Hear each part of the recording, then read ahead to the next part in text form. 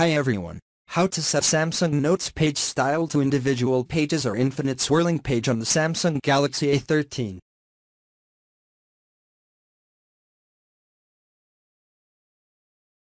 On the home screen, swipe up to go into the app screen and open up Samsung Notes. In here, tap on the menu key on the left from the pop-out menu. Tap on the settings icon.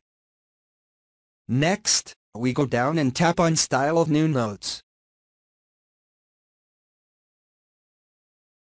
And tap on the Style tab at the top. And then in the page style, you can choose individual pages or infinite swirling page. So choose which style that you would like to use. If you select individual pages, you can choose the layout as normal or long. Thank you for watching this video. Please subscribe to my channel for more videos.